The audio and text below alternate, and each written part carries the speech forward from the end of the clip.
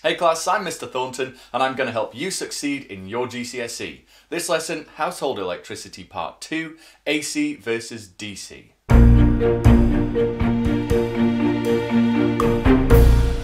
This topic was requested by Isaac Shelton, Queen Kylie, Crev M, Nujoma, Chloe Botton, Cerebral Assassin, Thembe Moyo, Russell Chings, Charlton Home Days, Alan Phillip and Nishu Garung.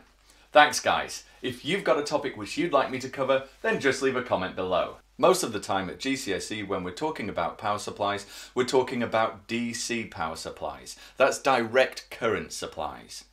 These are the sorts of supplies which you're most used to, where the electricity flows out of one side of the supply, around the circuit, and back into the other side of the supply. Batteries and cells are exactly this sort of supply. However, you do need to know a little bit about AC supplies as well. This is alternating current. And this is a supply that flows back and forth around the circuit, delivering energy to devices such as heating elements or motors. So for example, this hairdryer contains both a heating element and a motor, and it runs on an AC supply. If it's hard to picture what the electricity is doing in each case, allow me to give you an analogy. We'll start with DC. That's rather like a river. A river flowing in one direction all the time, from high gravitational potential, where it's high up in the hills, to low gravitational potential as it flows down valleys towards the ocean. And we can put water wheels in the way of this to harness the energy as it's flowing. So we can put a device that captures the energy which that current is carrying as it flows from the higher potential to the lower potential.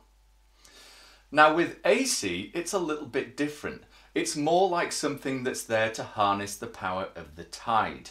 Remember, as the tide goes in and out, we could build things like tidal barrages, which will capture the energy of that tide. That's what AC is like. The only real difference between that and a tidal barrage is the tidal barrage is going to be capturing the energy as the tide goes in and out relatively slowly over the course of a day. Whereas an AC supply, that will be flowing back and forth several times a second. So we could use either AC or DC to power the components in a circuit. So why use AC? Well, actually it turns out there's a couple of really good reasons. Firstly, it's a lot easier to generate an alternating current. If you've got a rotating generator, then that is very easy to set up to produce that alternating current. You can convert it to DC, but that's quite fiddly and difficult to do. It's really easy to set up a generator, even a very simple generator, that generates AC though. And the other reason is it's also easy to transform the potential difference or the voltage. It's easy to step it up and step it back down. This means that we can increase that potential difference or increase that voltage to very, very high potentials, 400,000 volts or more, which makes transmission of the electricity far more efficient. We waste a lot less energy when we transmit that electricity. If you'd like to know more about how we transform electricity, please check out my video on transformers where I explain it in more detail.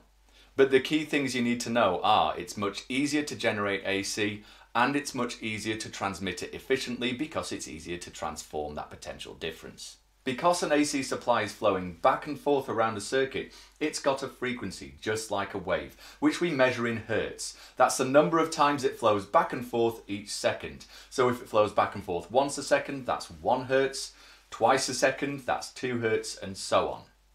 Now the actual frequency varies from country to country. They're all roughly similar, but there is some variation. You do need to know what the potential difference and the frequency in the UK is if you're sitting a GCSE in the UK. The potential difference is 230 volts. Now that's actually approximate. It can be a little bit over that or a little bit under that, but it's generally stated as 230 volts and the frequency is 50 hertz. You do need to know both of these numbers for your GCSEs. The final thing you need to know about AC and DC is how to identify each of them on an oscilloscope trace like this one. I'm not going to cover how to interpret an oscilloscope trace in detail in this video. I'll cover that in a future video. But for now, what you do need to know about this is that this is basically a graph of potential difference against time, and the horizontal axis is time. So the vertical axis is potential difference or voltage. Now let's focus on line A for a start, the pink line. This line, its value isn't changing over time. It's always got that positive potential difference and it stays the same. So this is a potential difference which is always going the same way round the circuit. This is our DC supply. Whereas line B, the green line, that is constantly changing. It's positive and then it's negative and then it's positive again. So this one is our alternating current. As it flows back and forth around the circuit, we get a trace which goes positive and negative on the oscilloscope. Now we could also identify exactly what the frequency of the supply is from this oscilloscope trace, and that is one of the things that I'll cover in the future video when I explain how to interpret this type of trace. I hope that video really helped you. To see what else I can help you with, there's lots more videos to check out on my channel. Scroll down the main page there to see I've already sorted them into playlists to help you find the video you need. You can also check out my revision guides which cover everything you need to know for the exam. They feature links to my videos, revision tips, cover both foundation and higher tier, and unlike a lot of revision guides, they also point out what you don't need to waste time learning. If you want to check your learning, try the SnapQuiz website and app, which allow you to identify which areas you need to spend the most time learning. Remember, this is the only YouTube channel which brings you the teachers, the textbooks, and the tests all on your terms, on mobile phone, tablet, or computer for you to revise when you want and how you want, even immediately before you go into the exam. All of these links and any others for this video will be down in the description.